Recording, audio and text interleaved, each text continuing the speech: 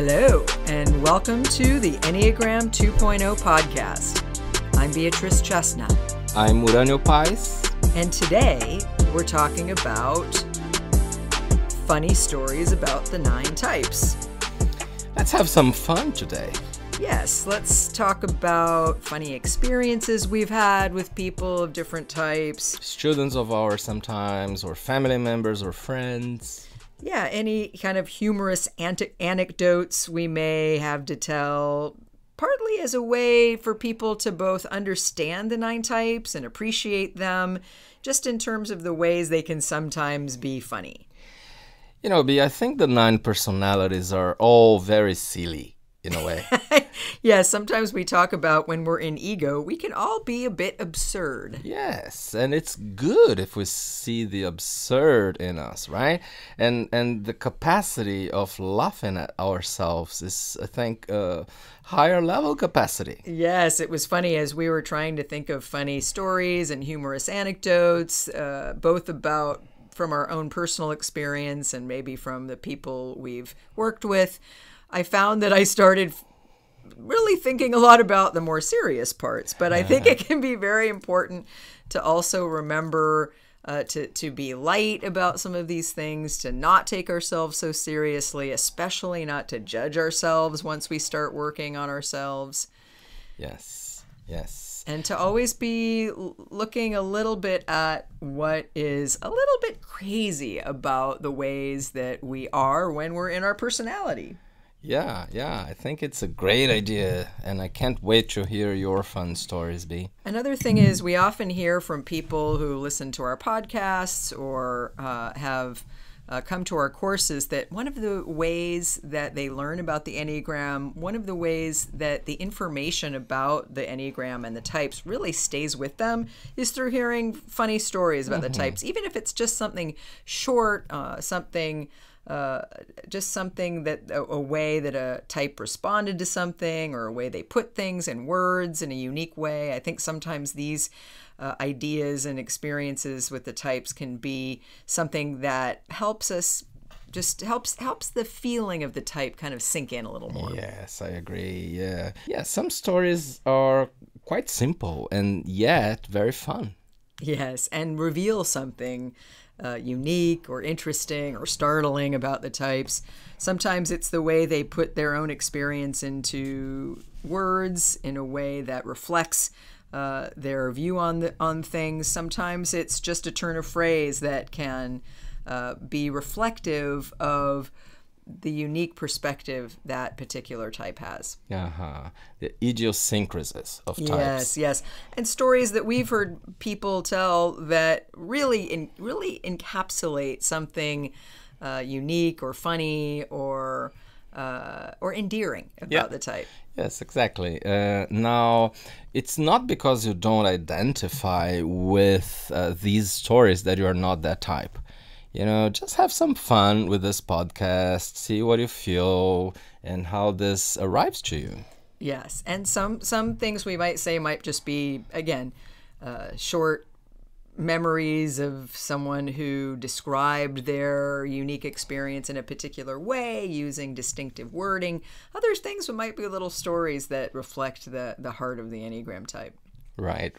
So should we start? Yes, let's start. With our normal sequence? Yes, usually we start with the body types. Yes. So we'll do types 8, 9, and 1 first. So let's start with 8.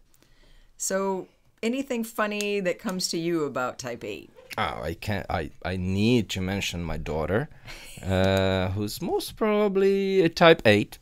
And when she was very, very young, a kid, like 4 years old, she didn't read. She arrived from school. My wife and I were not home. We were working outside, and she saw that the sink of her bathroom was loose. And then, without knowing how to read, she went to the kitchen, got on the fridge a magnet of the insurance company, called them because she could read the numbers, and asked to talk to someone. And the insurance company asked what the problem was, and she said, "My sink is broken, and you need to come here right now." She was 4 years old. Yeah. Oh, I love Come her. fix it She's very right funny. now. But you're a kid. Well, then what? I'm talking on behalf of my mom. But what's your name? Well, it's Beatrice. Okay, so yes, what's your address? And she knew the address, and they confirmed. Then my wife was at work, and she got an SMS text saying, Mrs. Beatrice will arrive at your house in 15 minutes to fix the sink. And nobody knew about it. Wow. She didn't know about it. And they went, fixed the sink. And when we arrived, the sink was okay. We never saw it broken. Wow. That's amazing. She was very mature for her age, and she's very funny. One of the things I love about your daughter is when she loves something, she really loves it. You know, like a Very TV excited, show or an yeah. experience. She has so much Almost energy. every day she comes to me and say, this was the best day of my life. She's amazing. So I have a short story that was actually told by an 8 at one of our trainings in the last year. And we were talking about what works and doesn't work when we're working with people of different types. Yes. If when an 8 goes to therapy, like what do they need, what works and doesn't work. And there was an 8 guy who told the story. He said one of the things that didn't work for him was one time when he went to a therapist, and the therapist helped him in a good way get in touch with his vulnerability and get in touch with sort of a deeper part of himself, which isn't easy for 8s and wasn't easy for him. But then at the end of the session, she didn't sort of bring him back to a place of strength and groundedness. Yes. And he said that he left the session feeling really vulnerable, and it was very difficult. And so what he told us is, when you work with an 8, at the end of the session, you have to put Humpty Dumpty back together again.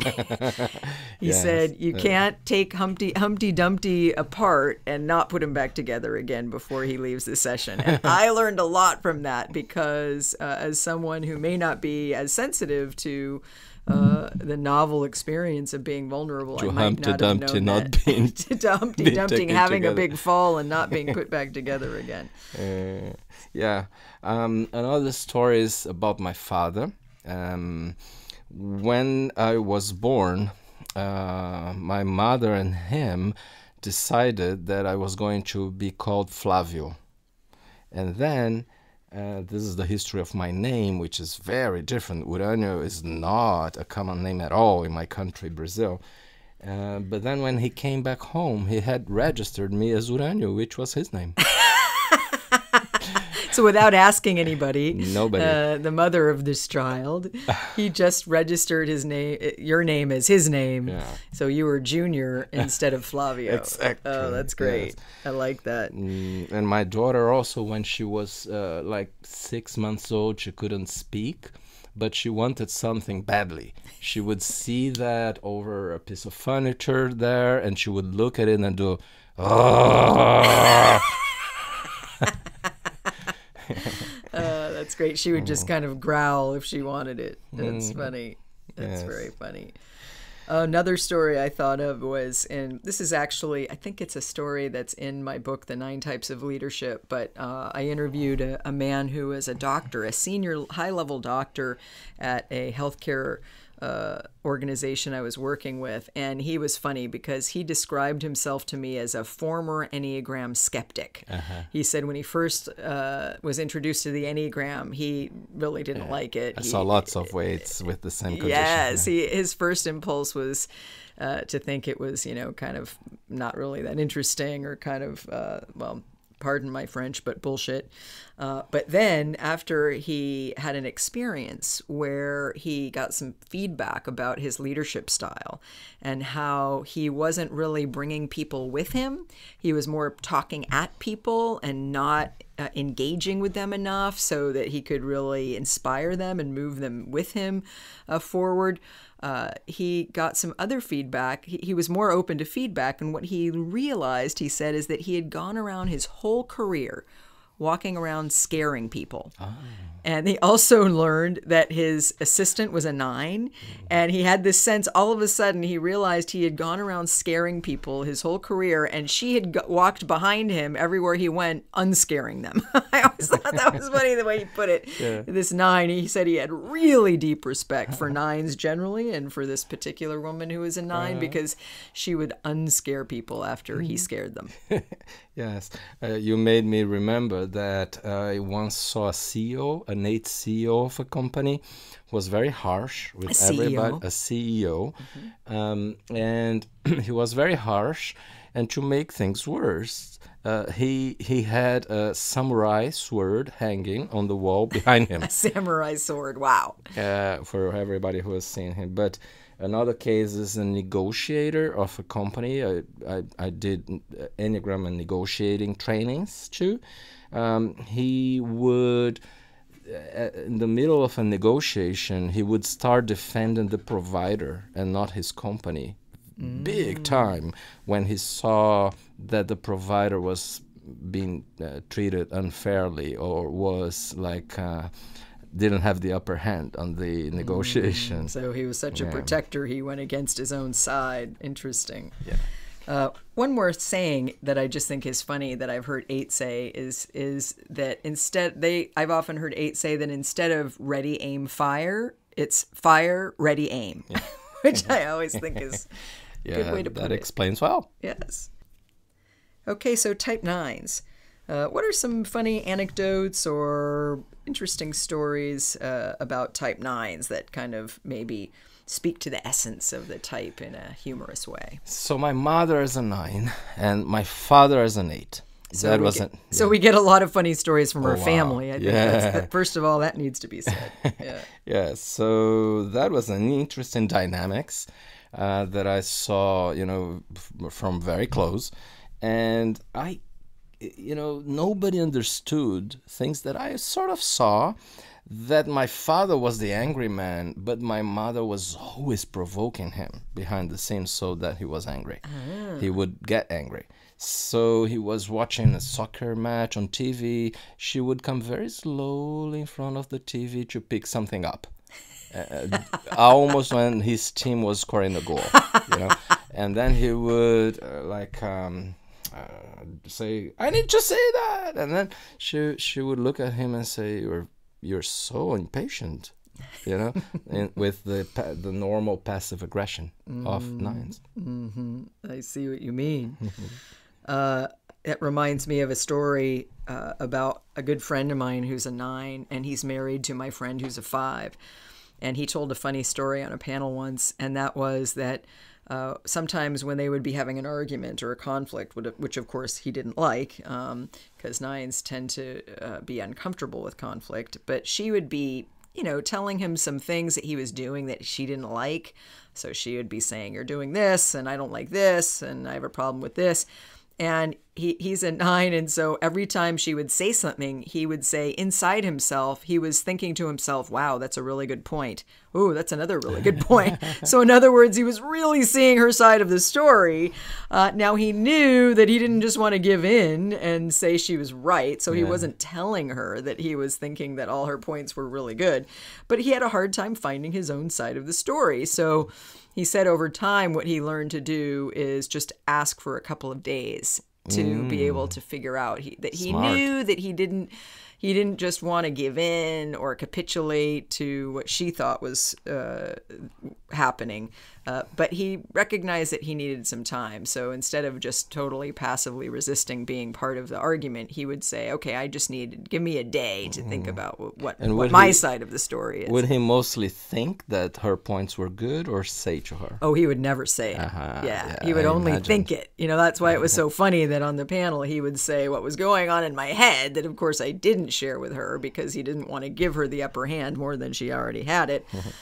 He would be thinking to himself, "Wow, that's a good point. She's making a lot of sense there." But he knew that he didn't want to only take her side, that he needed to take his own side. He just didn't know what that was yet. Yeah. So I remember a student I had a long time ago who as a nine, she would get the subway every day to go to work, and she would observe things that she was definitely not happy with. People, doing things that she didn't agree with.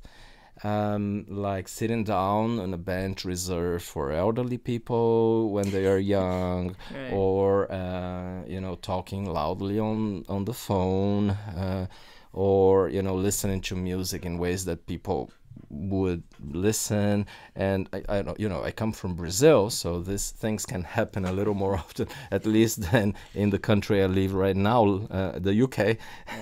And then one day it was raining, and she took an umbrella with her.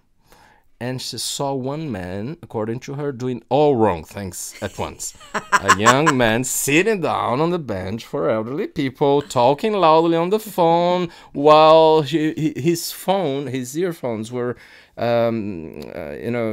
he was listening to music. He was not wearing them, but everybody could hear that. And she couldn't hold herself, and she started beating him with her umbrella. This was after years of not doing anything. And everybody celebrated that, and she was very surprised. And then the guy asked her to stop because she was very strong.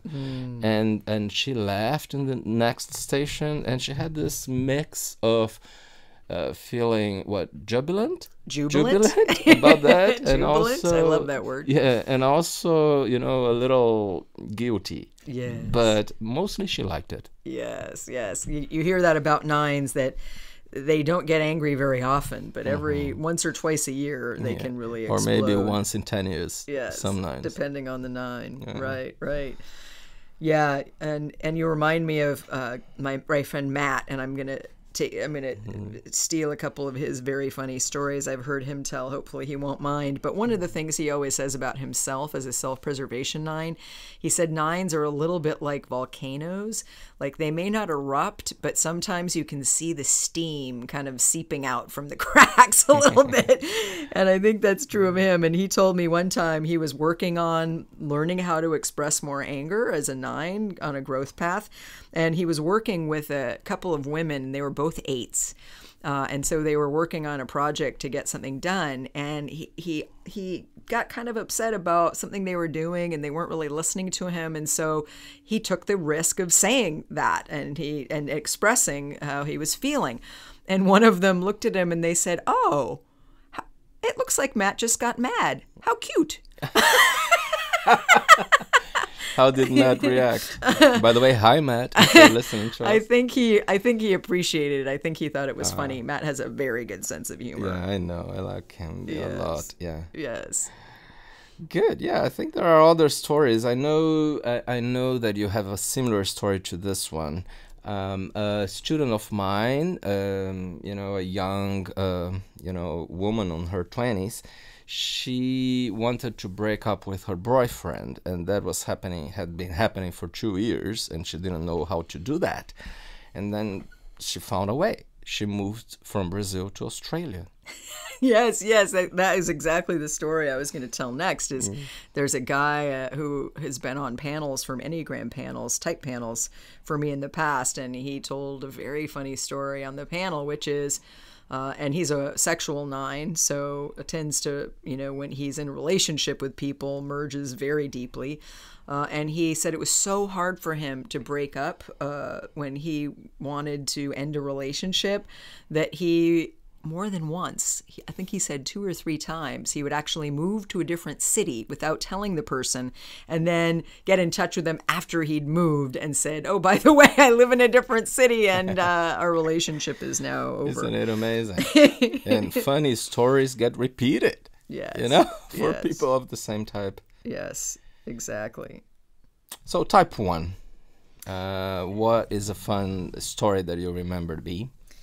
Well, I have both a brother and a father who are ones. Oh, so many stories. So I thought there are probably many stories, more than I could recall today. But one of the things that I thought was very funny is, my father's not, he's not really that into the Enneagram, but I've told him I think he's a 1 and why. And He's a little resistant, but I think he thinks it's funny. But one time I persuaded him to come to an Enneagram panel, a type 1 panel that I was teaching with a friend.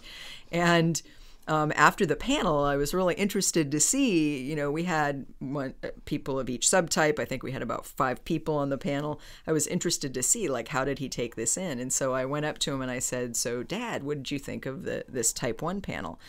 And he looked at me and he said, these people are crazy. He said, especially that woman in the middle. And the person he pointed to was the person of his exact subtype, the social one. And I just thought, I thought he was sort of being funny, but I think there is also an element of truth, which is sometimes when we see people of our own type, we can think they're a little crazy. Exactly. Yeah.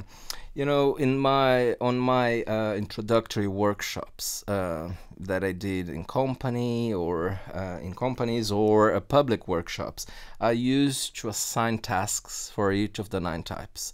And they were very difficult and funny tasks to be done before the next day. And my favorite one was for Ones.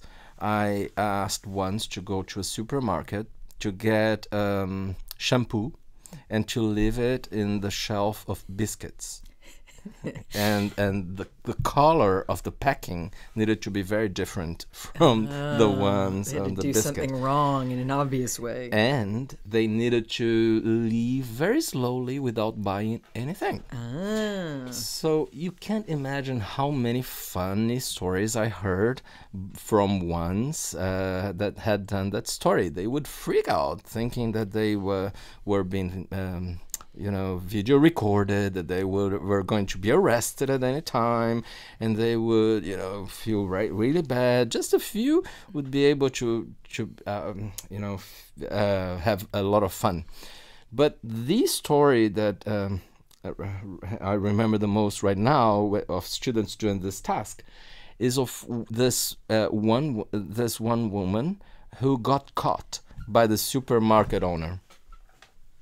So the supermarket owner saw her, putting the shampoo on the biscuits shelf, and maybe the owner was a 1, and he called her. Why are you doing that? And all of a sudden, she took the workshop's manual that I had given her and said, "It's because of this teacher." And she made sure that the mini market owner would take note of my email address to send me an email complaining about that. Oh, that's great. That's great. And the funny thing about that story is I always think when you tell that story that you're going to say that you were telling them to shoplift something, but you didn't even tell them to shoplift something. You tell them to move something from one place to another, and that alone is funny. One more thing about my father. When I was growing up, he had a saying that he always used to say. And when I found out he was a 1, I thought that was perfect. And he used to say this saying. He used to say, "I'm never wrong. I've only been wrong one time in my life. And that is when I thought I was wrong, but I was incorrect." So I always thought that was very interesting that was his favorite saying. I love it. Yeah. Yeah, and my niece, Flavia, a 1. She was, I think, like 4 or 5 years old, and her sister, Renata, was younger than her, like maybe 2 or 3. And my sister was at the supermarket with them. And Flavia was on one of those seats on the car, the little supermarket, how do you call it? The trolley? The cart? The cart, yes. And Renata was walking. And Renata started getting products that she wanted, like almost all kids do, right? And Flavia from the cart looked at Renata, was really critical of her, looked at her mother, my sister, and said, "You need to be a better mother and take care of your daughter." Wow. At 4 or 5 years old. She was imposing the rules. And of course, we know that ones get resentful when they see others doing what they would secretly like to do. Yes, yes. One story that's not so much funny as I think memorable is a good friend of mine who's a self-preservation one. He was, having recurrent arguments with his wife, and so they went to couples counseling, and they were in couples counseling for a while, and at one point the therapist turned to him and said, "You have to think about this question. Would you rather be right or be happy?" And he thought that was such a good thing for her to say, and it was really hard for him to pick. He had to think about that for a long time before he decided which one he would rather be, right or be happy. My brother is also one, and I've been having arguments with him my whole life because as a social one, he thinks he's right about everything. But it was funny because, sometimes he does get mad at his kids because, they're not doing the right thing. And at one point, his little daughter, and I think this started when she was maybe 6, started calling him Maddie instead of Daddy, Maddie. And he actually denied that it had anything to do with the fact that he sometimes got angry at them. He thought that she was just saying the name wrongly? Well, he thought that she was just like picking a rhyming word, okay. Maddie, for daddy, and he didn't see that maybe it was because he sometimes got mad. That's called denial, I think. Also, with my brother, he's been very funny because his son, who's now 13, is a self-preservation 9.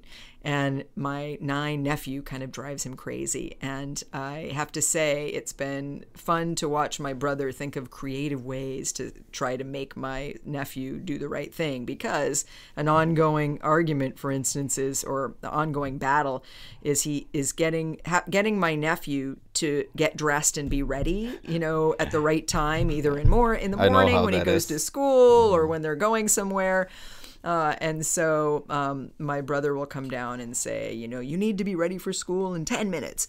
And then, of course, he comes back 12 minutes later, and my nephew, age 8, 9, 10, still naked, throwing his underwear up in the air, having a good old time, and, of course, drives my brother crazy. But my brother actually got pretty creative about ways to solve it. He would record little messages, and he would leave it outside his door that were kind of funny, saying, like, "You've got 5 minutes left, 5 minutes left," and then at 3 minutes, "You've got 3 minutes left."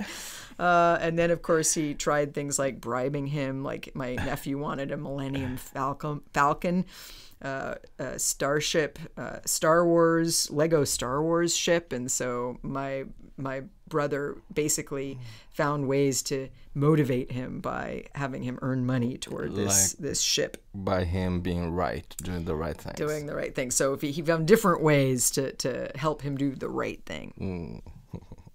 Okay.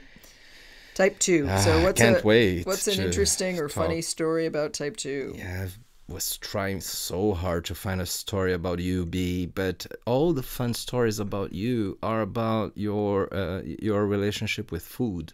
Oh. And and I didn't think they were too representative of all choose. Yeah, they're a little bit more about my self-preservation dominant instinct. Yeah, and the way that the self-pres instinct plays out for you particularly. Right. So I'll keep trying to think of fun stories of you because you are very fun. Now, one story is when I was teaching the Enneagram to bank managers on a bank. And though that group had particularly branch managers, and then a type 2 student on a panel told a story that everybody thought was hilarious. I mean, all the other bank managers couldn't believe it. The man said that he had a client that he really liked and who had a big debt. Sorry. And that he organized, a group in that branch to give a little bit of money to the client to pay the debt. As a manager, bank manager, that is almost inconceivable. Wow. So the guy who worked at the bank was giving the money to the client. Bank manager was negotiating. Wow. But, getting a little bit of each employee of that branch. But then all of a sudden, the other manager on the panel, who was also a 2, said, "I did the same." Wow. Interesting. Interesting. That's incredible. So I have a story that's a little bit funny, but also a little bit scary. And that is, it's about my mother, who is a 2. She's a self-preservation 2 like me. And I noticed that she could be, let's say, a little bit watchful of my father. You know, when there's someone you care about and you're kind of a little bit always taking care of them, watching what they're doing, reading their needs, let's say, and it can even be a little bit invasive sometimes. And one time we were at a holiday dinner and we were in the buffet line and my dad was ahead of me and he was, you know, getting himself some food. And I guess my mother came over and was sort of like saying, oh, you should get some of this or you should get some of this. And it's like he finally lost it after so many years of her sort of hovering a little bit and taking a little bit too much care of him. And he turned to her and he said, "Stop monitoring me." Mm-hmm. And I was kind of shocked because I'd never heard him respond to the fact that, you know, she was this 2, like taking very good care of him, let's say. So that was kind of interesting that he labeled it, "Stop monitoring me." Yes. So I think of that when I feel like I could get a little bit too invasive with people. I think to myself, stop monitoring that person. We were actually having dinner with them the other day here because we've just taught workshops here in the U.S. and we were having dinner with them. Yes. Right? And your father was telling us on the table how your mother shows pictures of your brother, yes. her son, yes. to many people, but then she had shown a picture to someone at the bank. I think she was, and so he was laughing at that, and then you said, "This is why I never send you my own pictures anymore." Well, the funny thing is my mother said it first. She said, "But I never have any pictures of you," talking to me, and I said, "Well, why do you think I don't send you pictures?" Is because I know you're going to show them to people and I might not necessarily want the guy at the bank to see a picture of me. I have a scary story about shoes that, you know, it's sort of funny, but not for the people involved. So a secretary, a PA once, a type 2, was moved to another department of a company. And she was happy with the move, but she was feeling that she was losing that position where she was so much needed and liked by that team.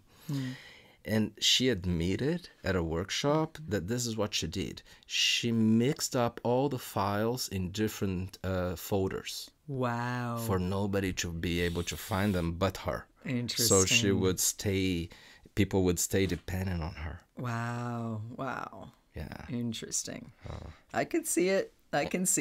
Yeah. Oh, have you done this with me? No. Okay, thank you. I haven't done that, and I'm at the stage of my development where I actually don't need people to depend on me. But I truly understand that impulse from an earlier era of my life. One of the things that occurred to me as I was thinking about 2s is, and again, it's a sort of slightly funny but also slightly serious story, and that is one of my first Enneagram resources that I accessed when I was first learning the Enneagram way back in the 90s was some audio tapes, and that will tell you how old that was, of Richard Rohr, who is a Franciscan priest who has written about the Enneagram and is a really amazing speaker and figure. And he had done this series of tapes about the Enneagram types. And when he talked about 2, he said that when his secretary found out that she was a 2, she cried for 2 weeks straight. And I always found that poignant and yet also a little bit funny, because I think sometimes when we 2s find our type, it's a little bit horrible, because it's almost like we see through our own game for the first time. And so I always thought that was a sort of a slightly amusing but also slightly sad story that I definitely related to. Another thing that occurred to me was when we were thinking about funny things about 2s was that Claudio Naranjo, one of the the seminal authors in the Enneagram world, and certainly one of my favorite teachers about the Enneagram, because I just love the different things he says and the ways he interprets and communicates about the types. But he used to talk about how he thought Elizabeth Taylor was a good example of a sexual 2. And he talked about some of the things that she said in her autobiography. And one of them was that she described all 6 of her husbands as the great love of her life. And I thought that was great, because we 2s can be so romantic and really idealize people. And so when we're in the moment with someone, it can feel like they're the best person ever. But then, like, you know, a few weeks later, someone else is the best person ever. It reminds me of a famous Brazilian composer and a poet, Vinícius de Moraes, who I think was a sexual 7, and he used to say, may love be infinite while it lasts. That's great. I like that saying. And another thing that Naranjo used to say, while we're on the subject of 2s, is he used to say that and I totally agree with him, by the way, around this, he used to say that the word, the label or the name, the helper or the giver, is really not the best label for 2s, that it really doesn't describe 2s, because it hides the fact that when 2s give or help, it's really strategic giving. And what he said was he thought that a better name would be the lover. And it's really interesting. I actually agree with that, because sometimes the way I describe 2s is they're in love with love. I remember Judith Searle used to have different genres of movies and TV shows, and how different genres could have an Enneagram type. And for her, like romantic comedies or romances were type 2. So there was that. One more thing I want to say, and again, it's interesting that when we get to 2s, the stories are a little bit funny, but also a little bit serious. And it's just a experience I had with someone who might have been a 2 once that stood out to me, especially because, as you know, sometimes I talk about how 2s can be misunderstood because they get described as being helpers or givers in sort of a simplistic way, or the fact that they're looking for people with needs to meet, because I certainly don't relate to that. I can sometimes run in the other direction when I encounter a needy person. So this experience I had was I was doing a typing interview, and it was with a young woman who had been referred to me because she was interested in the Enneagram, but she had tried on a few different types and she couldn't find her type. So I did a long interview, very exhaustive. And at the end, I just had a sense she was a 2. But for some reason, I don't know, I thought that she wouldn't necessarily hear that as good news. But I told her at the end, I think, and you know, when I do a typing interview, I don't say I know your type, but I just put it forth as a hypothesis, and then I try to point to the evidence. So I said, I think you might be a 2, and here's why I think that. And she was really upset. She looked at me and said, but I'm not a doormat. And I was so shocked, because I don't think of myself as a doormat, and I think she knew I was a 2, so it was a little disturbing, but also it just, I think, reflective of how 2s can be seen in a way that's a little bit stereotypical and not so accurate. Yeah, it's a bit shocking, but it's a good story to tell us all how we sometimes stereotype. Right, and how we need to be very careful of not taking just sort of one very shallow aspect of a type and generalizing it. So type 3, what are some funny or interesting anecdotes about type 3s?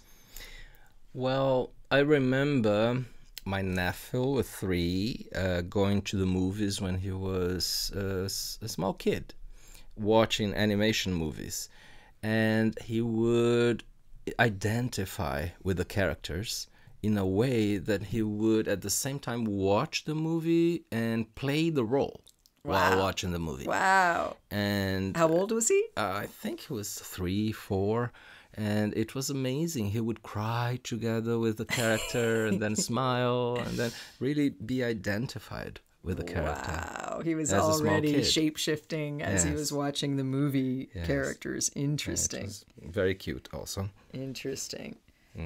Another thing is, perhaps not too funny, but it was very interesting, a big learning for me.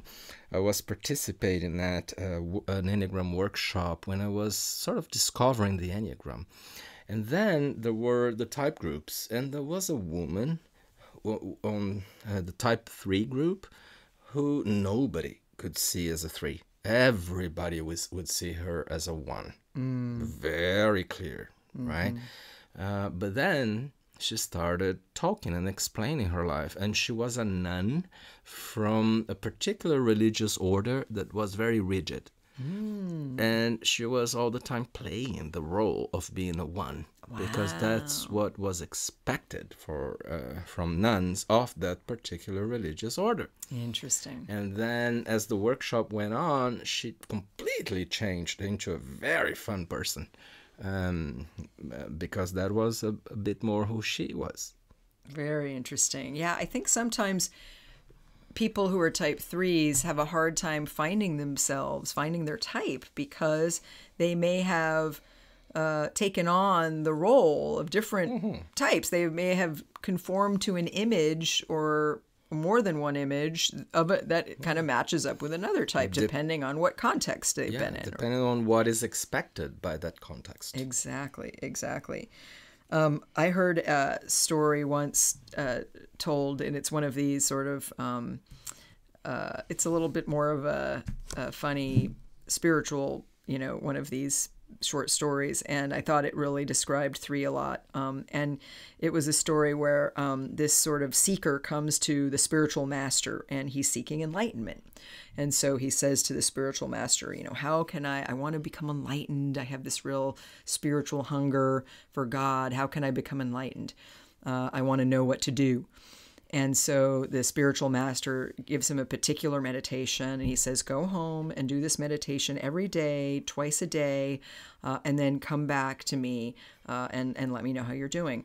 So the guy does this for about 6 months, and he comes back and he says, okay, I've been doing this, every day, and I'm still not enlightened yet. And so I'm wondering when is it going to happen, because I want to be enlightened and I'm not there yet. And the master said, no, you're not. And he said, but you know what? You're working so hard at this meditation. For most people, it would take a year. For you, it's going to take 5 years. Because he's working so hard. And sometimes I find 3s, when we're especially in spiritual context, they'll sort of do meditation or they'll do a spiritual practice and not really surrender to the experience. And the drama is when they think they are in that experience, but it's more playing a role. Yes. Right? It's identifying with the role of being a spiritual seeker. Right. That's the dangerous part. Yes. I had a client once, a coaching client, an executive coaching client, and I was trying to address the problem that he was very impatient, and people would be, a little bothered with that. But he didn't allow me at all to work on that particular thing with him. And when I tried, he said, give up, Uranio. When I go to the gym, and I go there every day, I can't I can't do the normal stretching of my leg, like bending, the lower part of the leg just to stretch the thigh. I can't. I need, at the same time that I do that, I need to stretch the ankle of the other leg, like when you position your foot on a chair, the tip of the foot up, move it to an upper part, you stretch your ankle, right? So he needed to do both at the same time, just not to lose time. Oh, I see. So he had to stretch both legs at the same time. He was in so much of a hurry to do things all at once. So he wouldn't imagine that he would be able to develop patience. Interesting. And he gave me this example. Well, I have a couple of... And then I noticed that during the coaching session, under the table, he was stretching his ankle. He was multitasking during your coaching session. He was flexing both ankles, There's sometimes threes have some funny things they say in response to when they learn their Enneagram type, in response to certain three aspects. And that is, a friend of mine said that one of the things she thought of when she realized she was a three, and she realized that sometimes threes have a hard time slowing down and getting in touch with their emotions. She said she thought to herself, yes, because feelings aren't aerodynamic. In other words, she wants to keep moving really fast, and the feelings are not aerodynamic. And another three said almost the same thing, but using different funny words. And that is, he said that he always thinks about that feelings have a high drag coefficient. In other words, they slow you down. And I thought that was a beautiful mathematical term to explain why he avoided feelings. So type 4? Type 4. So tell me a fun story about 4s. So this is something that I saw a friend of mine say on a panel once, which I just thought was very, very funny. So she was describing being a social 4, and at one point I asked her about what was a challenge that she experienced in relationships. And she thought about it for a minute, and she said, well, realizing that there's another person there besides me. I thought that was very honest. Yeah, 4s can be very self-referencing. I remember in my teenage years, a good friend of mine was, he had a girlfriend, and they had this wonderful relationship. And then all of a sudden, he broke up with her. But, imagine that he was the happiest ever in that moment, and he broke up, and they were really in love for each other. And after talking to him, he said, maybe I want to relieve the emotion of the beginning when we come back. But the problem was, when he broke up, he suffered, and he got sort of enamored of his own suffering, and he never came back. Oh, no, he was looking forward to feeling the feelings of when he came back after the breakup, but he never got there. Interesting. That reminds me of something I heard a guy say at a class I was in once. He said that it took him a really long time to propose marriage to his girlfriend because he was so aware of how his feelings shifted all the time. He thought, well, I'm in love with her right now, today. Like, I feel like a lot of love for her, but I could feel completely differently tomorrow. and how do I know how I'm going to feel tomorrow or the next day? So I thought that was a great description of sometimes what 4s can experience. Yes, any other story? Then I tell another one. Yes, well, I want to tell a story that is basically something you sometimes say to 4s at workshops, which I think is very, it really helps 4s. It almost surprises them to the point of really realizing something in a good way. And that is, and I'm thinking of one experience we had with a 4 on a panel, and she was a social 4, and she was complaining a lot. She was talking a lot about what wasn't really okay in her life, and there was this problem and that issue and this other thing that she suffered from. And you listened patiently for a while, and then you looked at her and you said, I have some very, very bad news for you. And she was like, what? More bad news? And you said, I have very bad news for you. I don't know how you're going to cope with it. I don't know how you'll take it. Are you ready? And of course, she had already been sort of getting sad from all the hard things she was sharing. But she braced herself and said, okay, I'm ready. And you said, you're very happy.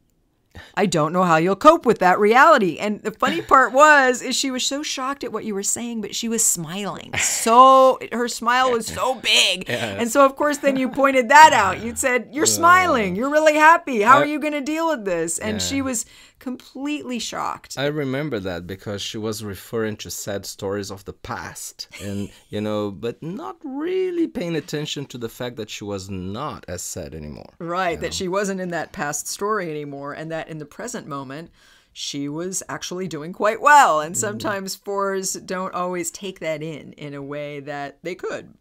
Right. Yeah, and there is a funny story that I remember now from you know him, Nikolai, my friend from Brazil, who's also an Enneagram teacher. Yes. He's a 7, Yes. and he has a son who's a 4. Ah. And although Nikolai works a lot on himself and does a good job, he couldn't help, one time because he was seeing his son in suffering and going deeper in suffering. So they were at a restaurant, and he showed to his son one of those, I don't know if you guys have this in here in the US, I've never seen it, those potato chips with a face, like smiling. Like Mr. Potato Head, or No, it's an actual potato an actual chip? potato chip that we eat, Ah. and it's round, and there is a smile. That and, is so the funny eyes. because Brazil is a 7 country, and I wonder if they have smiling potato chips in Brazil, but perhaps, nowhere yes. else. And Nikolai is a 7, so he showed his son, look, even the potato chips is smiling. And his son, very young, got the potato chip and turned it upside down and said, he can be sad also. That's great, and it reminds me of a story that a friend of mine who I went through my therapy training told me once. She had a daughter who was 9 years old, and it was her birthday. And so they were getting ready for the big birthday party where she was going to turn 10, and putting all the streamers up and getting the house decorated. And then she saw her daughter was crying. And she said, why are you crying? We're about to have this great birthday party for you.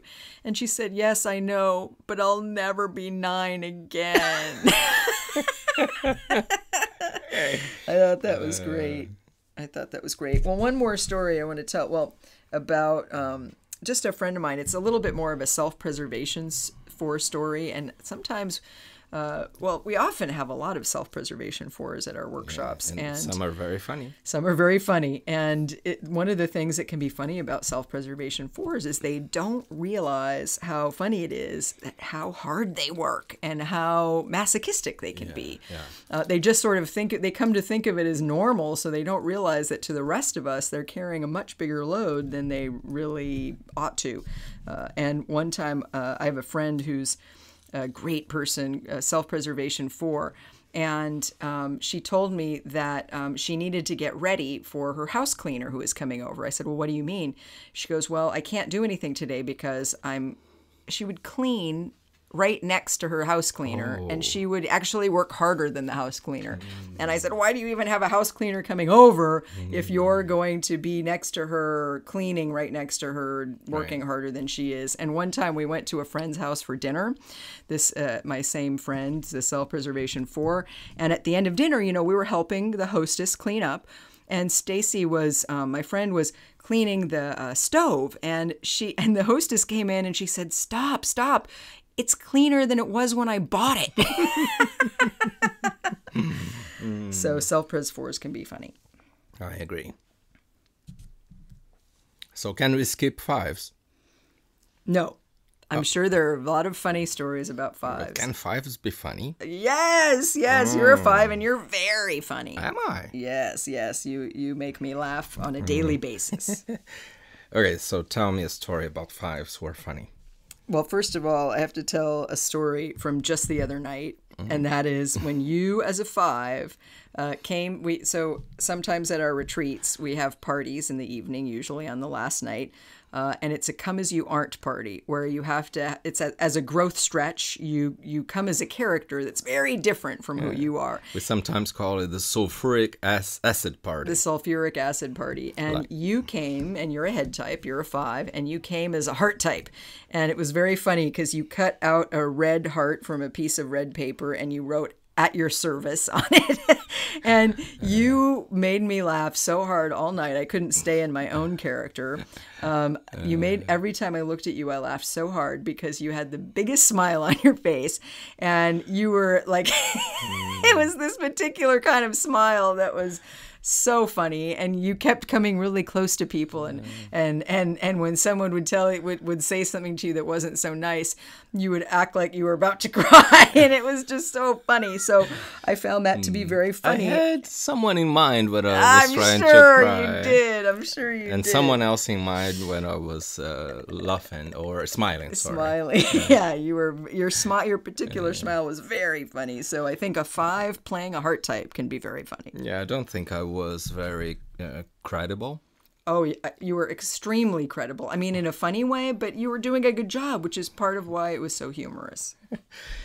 Okay, so once I was traveling with my wife on Chile, and we were in a park, a reserve, and a dog came from nowhere, a very wild dog, from a neighboring property. I think the dog found a way in to the park and attacked us. And while my wife threw herself from quite a frightening height and actually broke her arm. Oh, wow. And she tried to save me also. I'm glad she didn't, because I would perhaps break my arm also. I couldn't move because, 5s are, a little slower than other people at times. And the dog beat my butt very hard. I had a month or 2 with the marks, the mark of the bite. And that is to say that 5s can be weird and funny in the way that they freeze at times in front of some threat. Although maybe don't take action when they should. Yeah, although, that may have something to do with my self-preservation repressed instinct also. Yes. Well, I want to tell a couple stories about one of my best friends who is a self-preservation 5. And hopefully she won't mind that I'm telling these stories, although she's a 5, so she probably will mind very much, but I'm going to tell them anyway. So she's funny. She used to talk about how she doesn't like everybody, and how when she meets people, she was trying to think of a metaphor that described how she doesn't really want everyone she meets to actually be in her life. And she said it's a little bit like a sieve.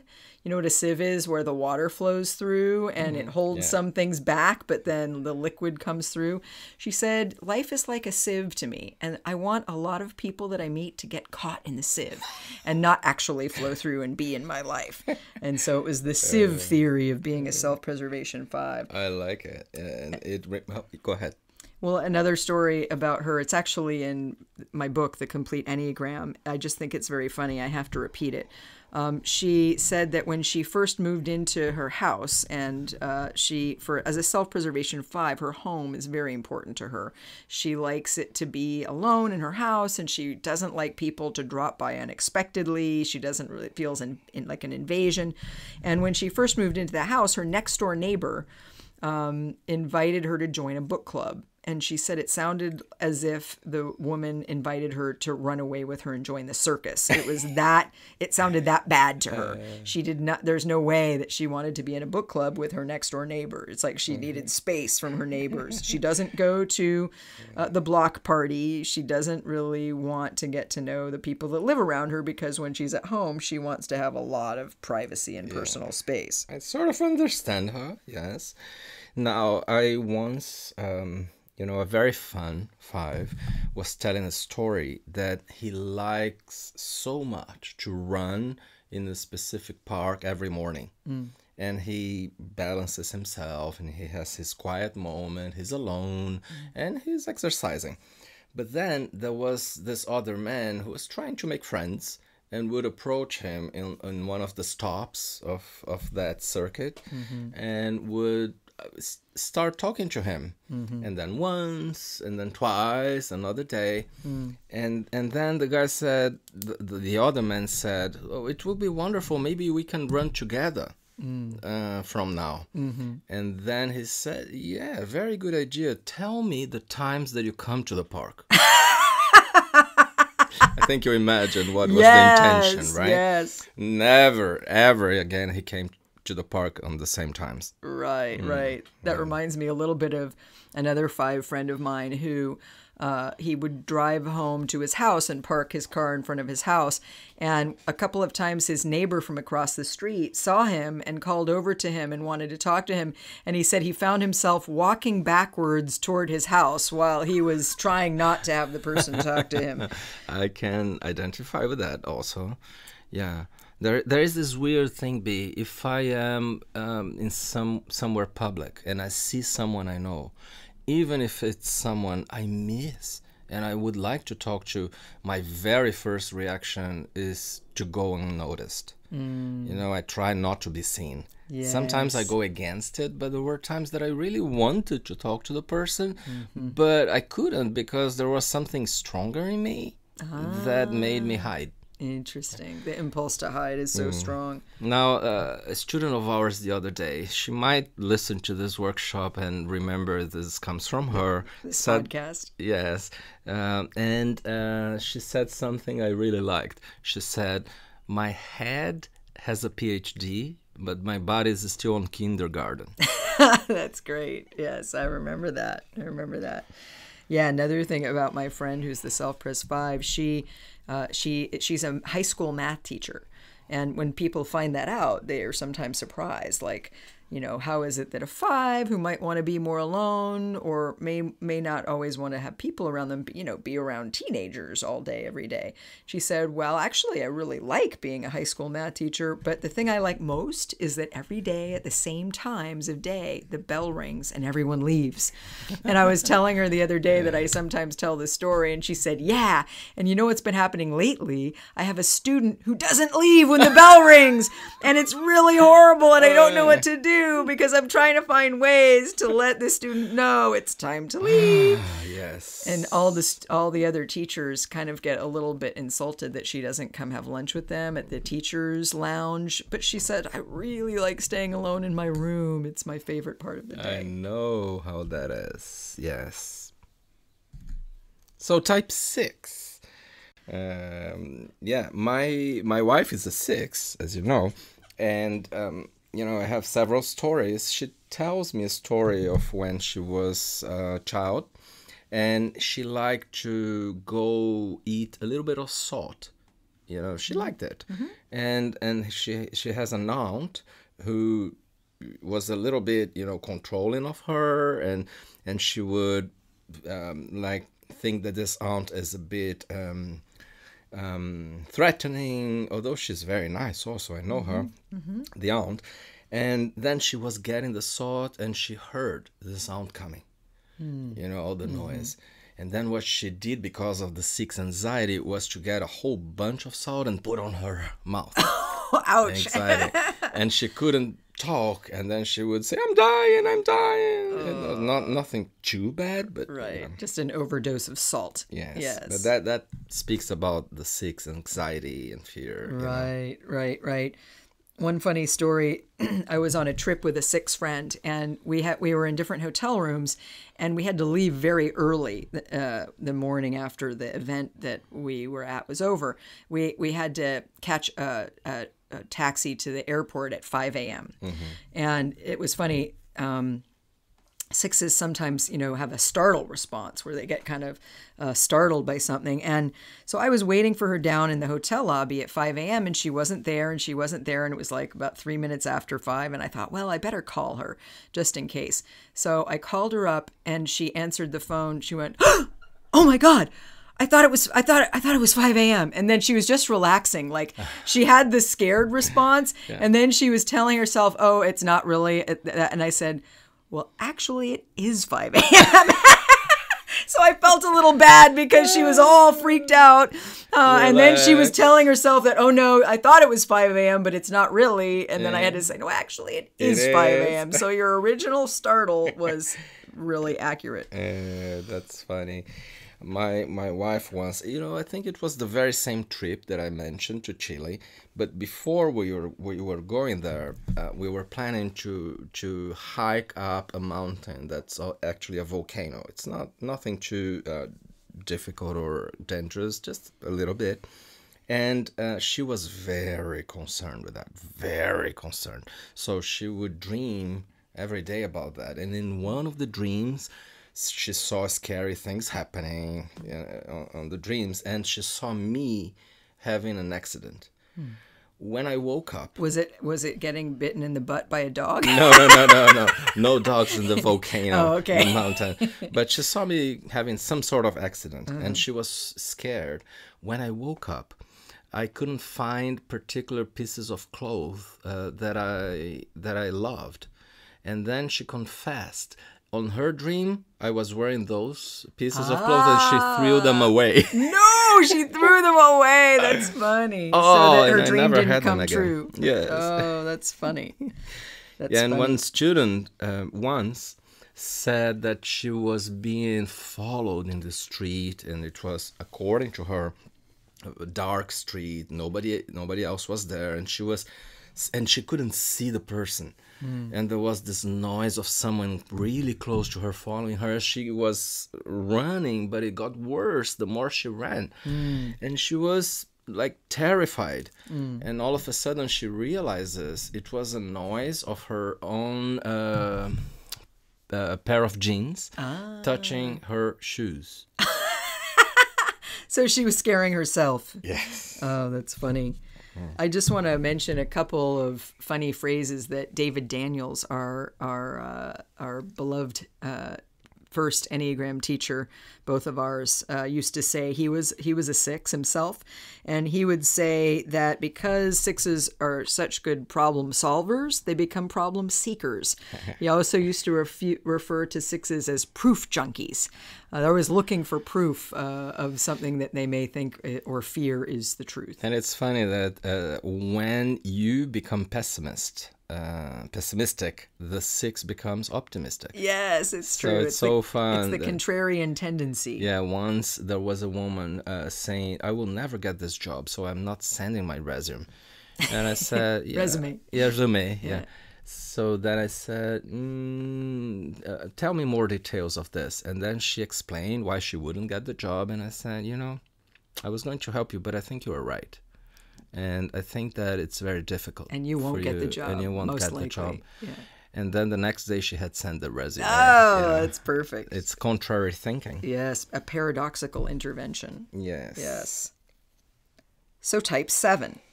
I think you have a few stories about type 7. So Yeah, my son is a 7, my first son, Raphael. and your son is very funny. Yes, he is. And when he was 3 years old, I thought he was a 5 because usually I see 7 kids being very introspect and also looking like 5s. A little bit more shy in the A little beginning. shy in the beginning. But I also saw, and I was really in the doubt between 5 and 7. And once we were watching an animation movie, Lilo and Stitch. Do you remember that? Yep. And then there was a very sad part of the movie that the social assistant was taking Lilo away from her sister from home because a few things had happened. I looked at him by my side and he was starting to cry, really feeling sad and frightened. And all of a sudden he jumped out of the couch, went to the DVD, pressed stop. I didn't know he knew how to do any of that. Pressed stop, eject, got the CD, put it on the case, put the CD, The CD case on its place, eject again to close the CD-ROM thing, turned off the CD machine, turned off the receiver, turned off the TV, and looked at us very happy and said, "Let's go play in my room." My sleeping room. So we got rid of the sad story completely. Yes. Wow, that's amazing at that young age. That's incredible. Another friend of mine, very, very good friend of mine, Wagner, I used to say, "Wagner, your problem professionally is that you don't focus. You don't have focus. You are doing this, and that, and you have these 3 jobs, and you don't focus. And he said, yes, I know. But what do you need to do? Should you stop working with this and, just work with something? You need focus. Then one day he came to me and said, I finally managed to have focus, as you tell me. And he gave me a business card of a new company he had created, of a fourth job called Focus. That is amazing. That's amazing. I have several friends who are sevens, and my particular three of the people who are closest to me are self-preservation sevens, and they're all guys. And they're all three of the funniest people I know. And one of them I've known since I was about 7 years old. And he has some things that he says a lot, and he tells a lot of jokes. And one of the things he always says is, like, he'll tell people when he first meets them is he'll say, I'm fun at parties. He also quotes his mother, who has said that he has a way with the ladies. This is before he was married, but he would always, again, bring these things out as ways of talking about himself. I don't know you, but I noticed that when sevens tell jokes, they laugh so much at the jokes that people sometimes laugh at their laugh. Exactly. He tells a joke and then he laughs at how funny he is. Yes, exactly. Not a very good straight man. Yeah. Once I saw a seven who was freaking out with the fact that he needed to tell his closest friend that his grandmother had died. Sevens are not particularly good in bringing bad news, right? Mm-hmm. And he thought of a way to do that the friend will be less, upset. Mm-hmm. And then he came up with a way. Mm-hmm. He came to his friend and said, your mother died. And the friend, my mother. No. Be okay, because it's only your grandmother that died. Ouch. Oh, just my grandmother. Oh, I loved her, but it's okay. Yes, interesting. It's funny because sometimes when I do introductions to the Enneagram for teams and businesses, I often say that one of the 7 mottos is, why would you feel bad if you could feel good? And it's funny because like 1 or 2 sevens in the group always says something along the lines of, I always say that. I actually say that all the time. Like, why would you feel bad if you could feel good? I can't even tell how many times I heard the very same B. Yeah. It's very common. Yeah. So the top 5 today is the top 5 funniest, most humorous types. Yes, at least in average, because I don't think there is a total clear pattern. Like some people of one type and subtype are funny, but others aren't as funny. Right, and I think any type could really be funny. Yeah. Any type or subtype could be funny. I think these are just types that we notice being funny a lot. Like there are a lot of people who are either known for being funny of that type, or the majority of people you run into of that type have a pronounced sense of humor. Yes. So this is our top 5 for this week. What is your number 5? So I have to confess, I have a couple of ties this time, so maybe I'm cheating a little bit. But my number 5 was a tie between self-pres 8s and self-pres 2s. Wow. Because I've met some self-pres 8s that are kind of funny because they don't always say a lot, but then when they come out with something, it's very humorous, in a way that you don't really expect. I also think self-preservation 2s, if I do say so myself, can be funny. Now, I never think of myself as a funny person. I think of myself as someone who really, really appreciates people who are funny. You have fun with fun people. Yes, and easily. And I really admire people who have a good sense of humor. Yeah. I mean, they don't have to be saying funny things, but they appreciate funny things. But I also really like being around people who are funny because I like to laugh. Also, usually, I think self-pres 2s are happy. Yes. And I've just known some twos, and not always self-pres twos. I'm thinking now of a couple twos that were, a few twos that were at a retreat this past week were very funny. But I just noticed, I had a client once who's very funny. She's a self-preservation too. And I just think that they tend to be playful and sort of light and humorous. I agree. What about My you? number 5 is, it might surprise you, it's sexual 3.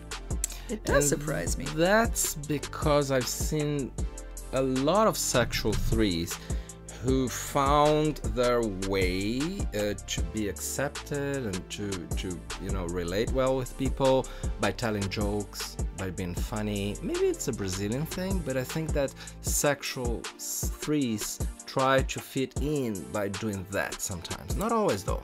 Yeah, I know what you mean. Now that you're saying that, I'm thinking of a couple of sexual 3 friends that I have that I do think are funny and light and appreciate humor.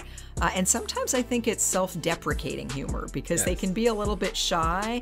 So it's not the kind of humor that you might expect of maybe a social 3 to be something that's a little bit self-promoting. It's more sort of making fun of themselves or putting someone else in the spotlight, or being light and funny in a way that's not about drawing attention to themselves, but it's more about appreciating what's happening. Yes. What is your number 4? So my number 4 is, and I put it this way, I said healthy ones. Oh, yes. I think when ones are on a growth path, when they've done some inner work and they've risen above the sort of basic personality level, I think they can be very funny. I know, like, for instance, my brother can be very funny. I have a very good friend who's a self-preservation one, and he's very funny. And I one time saw an Enneagram panel at one of the first Enneagram courses I did with the Narrative Tradition School. And I remember there were 3 guys on this panel, and I remember thinking it was one of the funniest panels I'd ever seen. They were all very light. It was very obvious they'd done a lot of work on themselves, and it was one of the funniest panels I'd seen. Yeah, I didn't choose any ones for my top 5 this time, but I think I agree with you. I didn't choose them because maybe doesn't happen as often, you know? But I agree with you, they're very funny ones. But my number 4 is self-pres 4. Again, I think it's about the same. Not all of them are funny, but when they are funny, they're really funny. And I know many self-pres 4s were funny. Yes. At least in Brazil. Maybe there is a cultural bias here. Yeah. I was in a doubt between self-pres and sexual 4s, actually, but I think that self-pres won this one. Yeah. For me. Yeah. Yeah. I think that's a good one.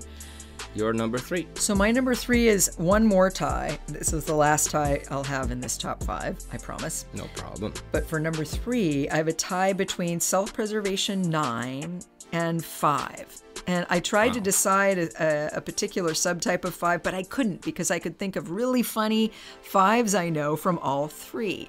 I think I would say self-pres and social maybe a little more than sexual, because sexual 5s can sometimes be more deep and dark than they are funny. But I also thought of a 5 I know, but I actually think he's a self-preservation 5. So I probably self-preservation and social, and of course, I think you're one of the funniest people I know. I think 5s are funny when they get really close to people. They're not usually funny for everybody to see. Yes, yes. Yeah, and I think that's true because I didn't always think you were as funny as I think you are now. But also self-preservation 9, because I have 2 friends that I'm thinking of in particular who are self-preservation 9s who are very funny. And it's a kind of, again, self-deprecating humor. It's a sort of wry, not what you would expect, but really ever-present kind of this. And actually, I'm thinking of 3 people now. Yeah. One of my best friends from age 3 is a self-preservation 9, and I think of her as inherently funny. Like that she can just be standing there, not saying anything, just have a look on her face, and I can start laughing. Yes, yes. My number 3 is self-pres 2. Oh, Yeah. For the reasons we already talked about. Yeah. Okay. Well, I'm glad I made your list, and that's pretty high. Yeah. Great. What is your number 2? My number 2 is self-pres 7. because I think sevens generally can be very funny. But I have several friends who are, and I've noticed there's a lot of self-preservation subtypes on my list. Yes. And I think it has to do with sometimes like the humor that comes out of being a little bit fearful or anxious. Yeah. And it's almost like either a way to cope with the anxiety, or it's sort of a little bit of a dark sense of humor that comes from looking at life from a certain angle. But I just noticed that in my list, and I haven't really thought of that before. For me too, I thought of the same. 3 of my 5 are self-presses. Interesting. And I think that there is some irreverence with self-presses, that is bigger and nice for humor. Yeah, but I think self-preservation sevens can be just very funny. Part of it's maybe the focus on pleasure, but I have several friends who are self-preservation sevens who are very humorous. Yeah, I had self-press 6s as second. I think that 6s are really one of the funniest types, and among the 6s, I believe it's a little more common that self-press 6s are fun. I believe that a big number of the stand-up comedians are 6s. I don't know if you agree with that. Well, I agree, because it's my number one. My number one most funniest type is self-preservation 6. Yes. And I agree with you that the self-preservation 6s tend to be funny. There's a lot of famous comedians that I think are self-preservation 6, and I think there's a lot of humor that comes out of that self-preservation 6 perspective. And I was thinking about it. Well, what about the other 6s? And I do think that sometimes social 6s and sexual 6s can be funny. However, I think their humor comes in a serious package. In other words, it looks kind of serious at first, but then there's something funny underlying it. Or they're a bit ambivalent, and it makes it even funnier. Yes. What about you? What's your number one? My number one is type 7 in general. I think that they're quite quick-witted, they're very spontaneous, we have a saying in Brazil that I think applies to all Brazilians, but when it's a Brazilian 7, then it's even more. It goes a little bit like, we lose the friend, but we don't lose the joke. We don't miss the joke. So I think that is true to 7s, but I had to choose one of the subtypes, and I went for sexual 7s and not for self-pressed 7s. Interesting. I think they tend to be really funny, but I can totally see why you chose for your second self-pressed 7. So I'm still an adult, really, but I really like 7s. I find them funny and relaxing. Yes. Okay. Great talking to you, B, about fun things. Yes. A lighter podcast. We hope that you, who are listening to us, have enjoyed and learned some things. And this has been the Enneagram 2.0 podcast. I'm Beatrice Chestnut. I am Uranio Paes. Join us again next time as we talk about all things Enneagram.